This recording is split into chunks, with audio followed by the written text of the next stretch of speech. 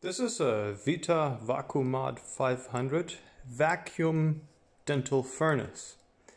I got this a while back. It's not functional at the moment, but the main reason it wasn't functional is that the control panel is missing. I thought this was an interesting thing to have because in a vacuum furnace, you can do heat treatment under the exclusion of atmosphere.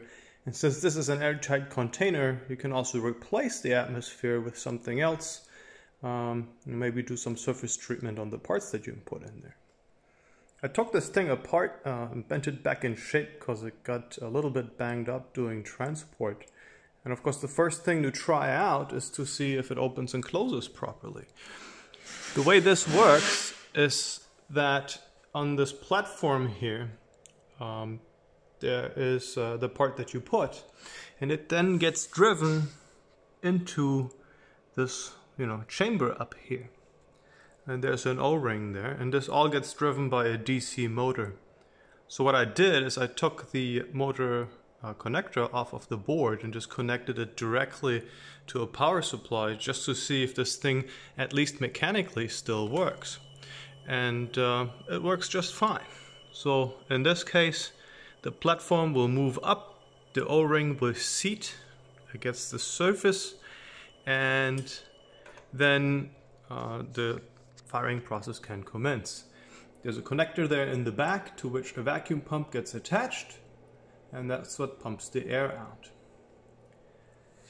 This thing is supposed to operate up to 1200 C, so you can't quite melt steel in it, but I think we can do a lot of other things.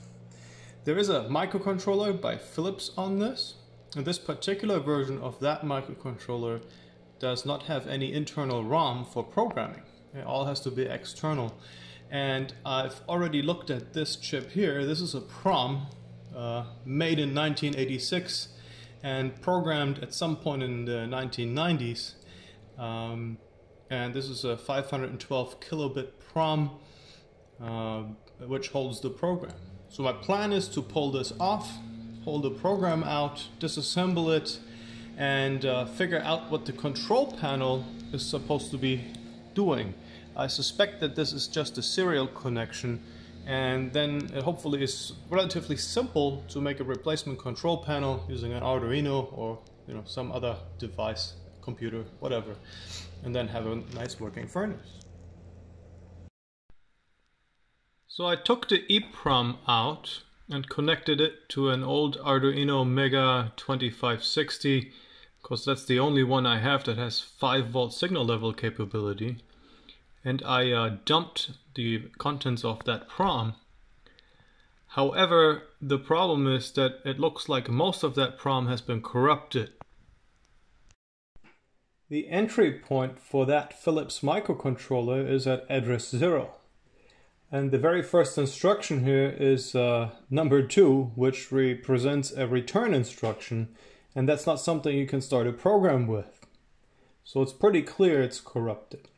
Also, I have dumped the program multiple times and then compared the dumps, and what you can see here with the file comparison utility MELD, you can see that many of the data addresses that come back don't match. And even if I force 20, 30, 50 times reread and try to get the most common return values, they still don't match. So the program in this ROM is severely corrupted, and so I can't do much with this. I have contacted the manufacturer of this furnace to see if I can get a copy of this firmware. And if I can get a copy of the firmware, I will go that way. And if not, we'll rip out the circuit board they have and make a replacement with a more modern microcontroller.